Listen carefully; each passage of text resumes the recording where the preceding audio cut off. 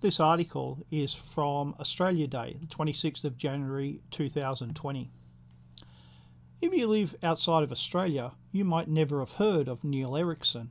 He has his fans and his detractors on the right. The left hate him with a passion because he uses their tactics against them. He likes to put a fly into their ointment.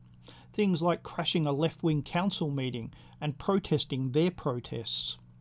The 26th of January is Australia Day, the day Australians celebrate our country. The left, however, has been pushing the lie that it is Invasion Day, a day of mourning for the Aboriginal people. They say that we need to change the date, but anyone with half a brain knows that no day is acceptable to them. This is what they do. They destroy. The very first day of mourning was organised back in 1938 for the 150th anniversary of the First Fleet by the Australian Communist Party.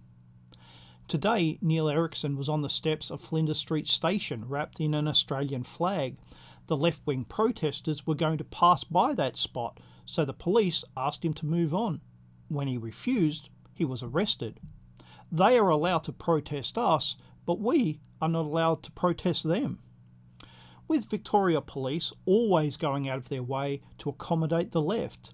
It's the left who cause the violence, the disruptions and the law breaking, but they are allowed to march anytime they want. They're even allowed to protest our National Day without a worry in the world. They attack police and that's all right as well. When it comes to moving someone along, it's always our side who the police bully into silence. In the description box below is some footage of Neil Erikson being arrested. It's just under 5 minutes long, and the audio isn't too good, but the footage is. The question is, why is the left allowed to protest, but we're not allowed to protest them?